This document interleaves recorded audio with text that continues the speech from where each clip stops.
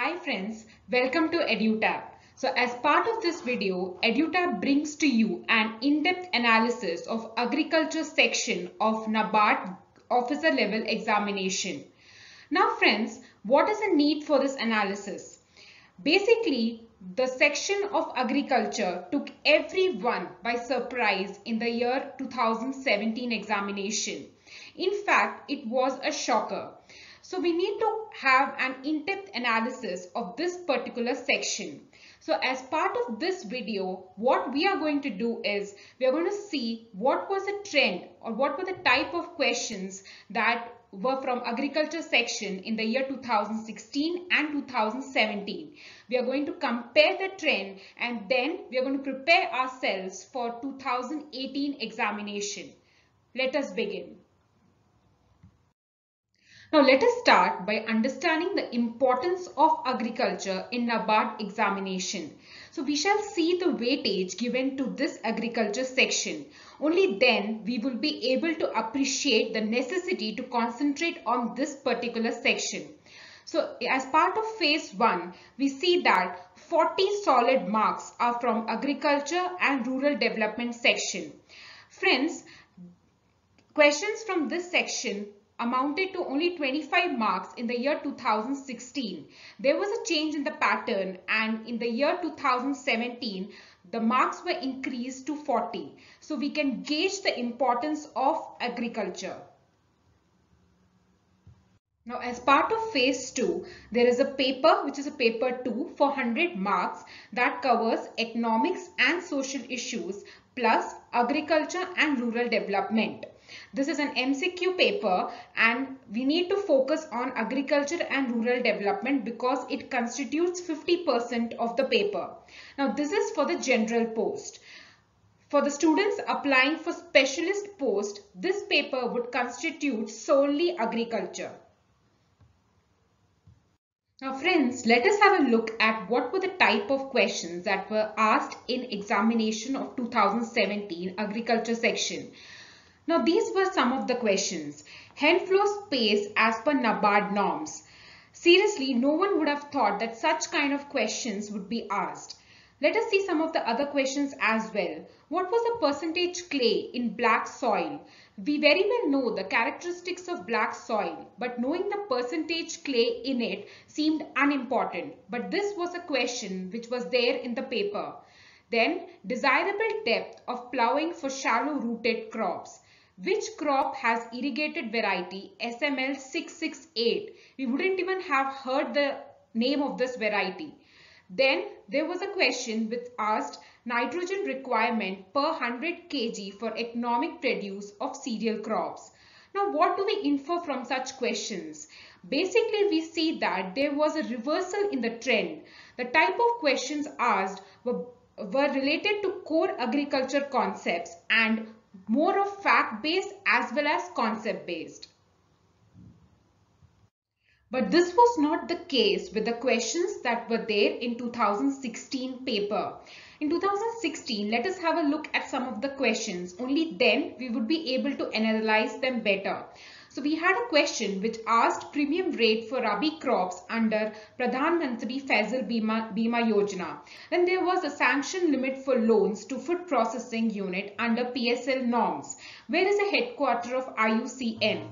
Now when we see these questions, we can automatically say that if we had kept a track on the current affairs and if we had read the Kurukshetra Yojana and newspapers religiously, we would have easily answered such questions. So friends, what was the bottom line? When we see that in the year 2016, the focus was specifically on current affairs related to agriculture and we had no questions that had come from the core concepts of agriculture. Now in the 2017, there was a stark contrast where we could see that there was almost nil questions from current affairs and the focus was primarily on agriculture concepts as well as facts. To get a better understanding, let us have a look at some of the questions that were asked in the examination. We shall begin by having a look at the questions that were there in the 2016 phase 1 exam. So here we see that there is a question which is related to the intended nationally determined contributions. Now again here if you see, this is related to current affairs. So keeping a tab on current affairs would have done the job. Next, if we see, there are two questions which are related to schemes. Then there was a very general question which was, when was the third meeting of SAARC agriculture ministers? Where was it held? So again, this is a very direct question. Next, there was a question on organic farming as well as plantation crop. So this was like a generalized questions, and these questions did not go deep into the agriculture concepts. There was question on Swachh Bharat Abhiyan. There was also a question which was related to certain terms which are there in agriculture, as well as there were certain questions related to specific agriculture schemes like Van Bandhu Kalyan Yojana. So here, what do we infer from all these questions? See, the bottom line is a fair knowledge of agriculture plus a thorough understanding and updation of current affairs would have done the job. Now let us have a look at the questions that were asked in the 2017 examination. We can very well see here that the questions were related to the core agriculture concepts, like example question on crop models, crops based on ontogeny, isolation distance for rice seed production. So these were not generalized but very specific questions. The other questions that were asked were, which nutrient deficiency causes fern leaf in potato? What was salt tolerant crop? Question on integrated farming system. There were also questions which were related to crop having rain-fed variety, nutrient deficiency leading to chlorosis, question on blind tillage, chromosome number in different organism, and there was a question on budgeting as well. Now these are the couple of other questions that were asked. Okay friends, so far we have analyzed the type of questions that were asked in the examination 2016 and 2017 NABARD Agriculture section. Now what is the takeaway? What is the use of this analysis?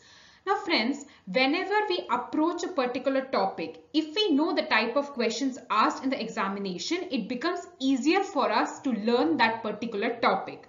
So now after this analysis, we need to understand that the trend might be changed and it is very unpredictable. So we need to prepare ourselves in such a way that be it agriculture questions or be it current affairs related questions, we should be ready to answer any type of questions that comes in our examination paper.